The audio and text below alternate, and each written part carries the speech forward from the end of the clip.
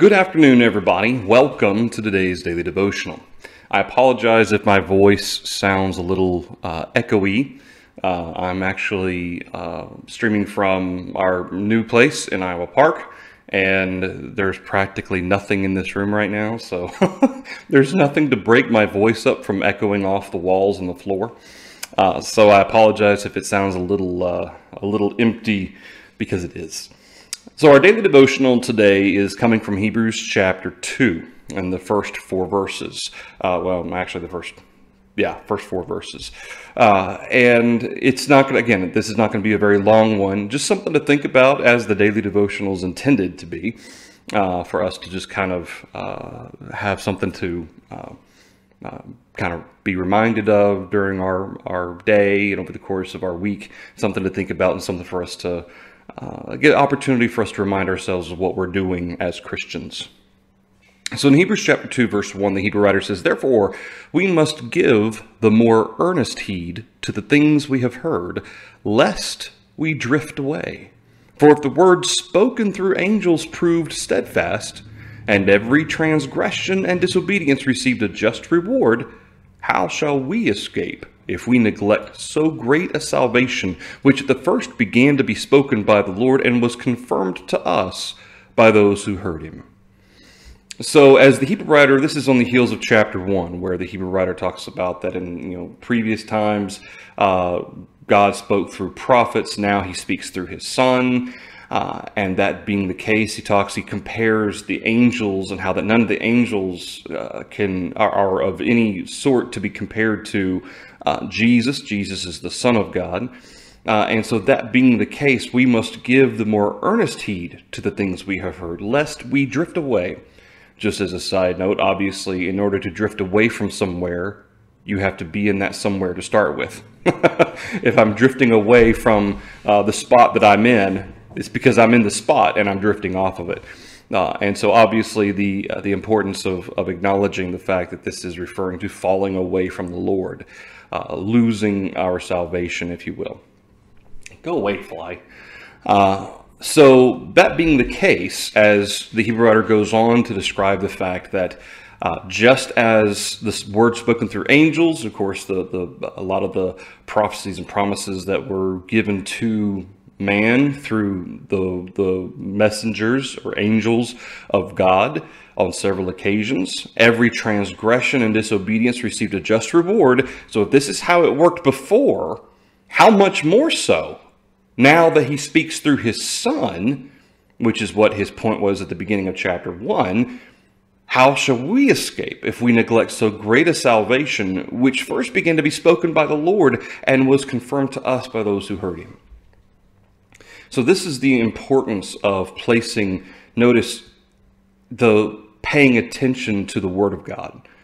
The Word that first began to be spoken by the Lord. This salvation, this Word that has been given to us, not just through angels, but through the Son of God himself. And then in verse 4, the Hebrew writer says, "God also bearing witness both with signs and wonders and various miracles and gifts of the Holy Spirit according to his own will." God proved everything that Jesus claimed to be. In fact, even Jesus said, if you don't believe me, fine, believe the works. If the works that I do say I'm from God, then why wouldn't you believe I'm from God or sent from God? And so he continues to describe this comparison of Jesus to the angels to show how much greater Jesus is than the angels. And then in verse 9, "But we see Jesus, who was made a little lower than the angels, for the suffering of death crowned with glory and honor, that he by the grace of God might taste death for everyone. For it was fitting for him, for whom are all things, and by whom are all things, in bringing many sons to glory, to make the captain of their salvation perfect through sufferings. For both he who sanctifies and those who are being sanctified are all of one. For which reason he is not ashamed to call them brethren."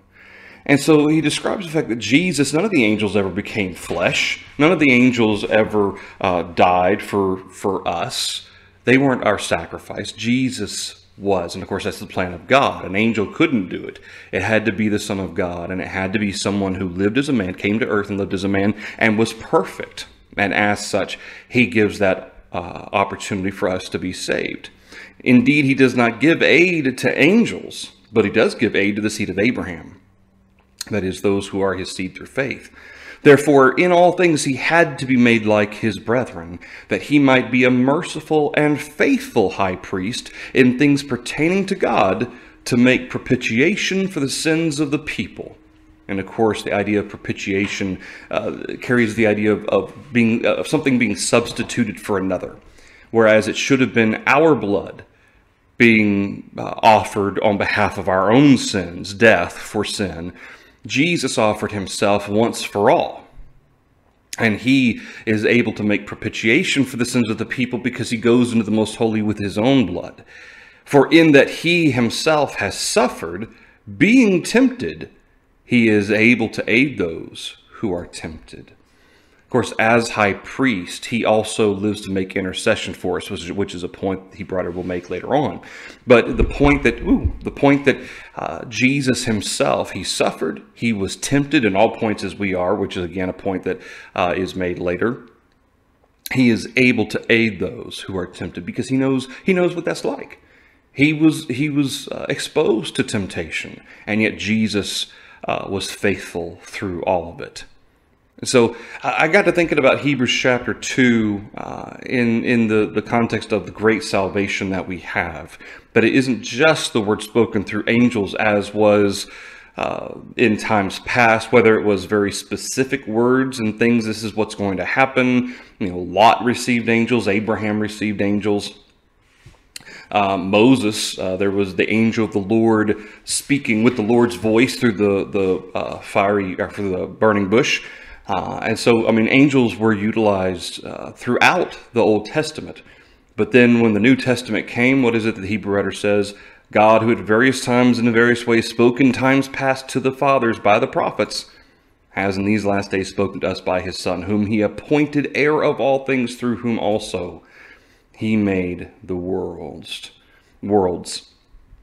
And then the fact that he had himself purged our sins and sat down at the right hand of the majesty on high, became so much better than the angels, as he has by inheritance obtained a more excellent name than they. And that same excellent name can be given or is given to all those who are faithful to him. And so it's just kind of a reminder of the need for us to make sure we give the more earnest heed to the things we've heard, because the word of which all faithful people lived by and followed and paid earnest heed to under the Old Testament, under the old law, the patriarchal law, now we have the word spoken directly by Jesus. And we have to give all the more earnest heed, because this was God in the flesh. This was Emmanuel, God with us. And we have to pay attention to his words. And paying attention means that we're focusing every day on doing what God wants us to do. Sometimes, whether it's minute by minute, hour by hour, that we are focused on, no matter what's happening in the world around us, no matter how busy we may be or what all is going on, that in the end, our service is to God. We are to fear God and keep his commandments. That is our job. That's our duty. And as a result, we can't afford to become distracted from that job. All right, that's the daily devotional for you today. Just under 10 minutes. I hope everybody understands if it's, again, a little bit short today. But we've got everything moved in the house now, almost everything. So we are actually, we're actually done. Now it's unpacking. Well, first it's recovering from the back and foot and everything pain. And then it's unpacking everything as well. Go away, fly. Shoo fly. All right. So our next daily devotional, Lord willing, will be on Monday at 6:30. And hope to see you all then. Thanks, everybody.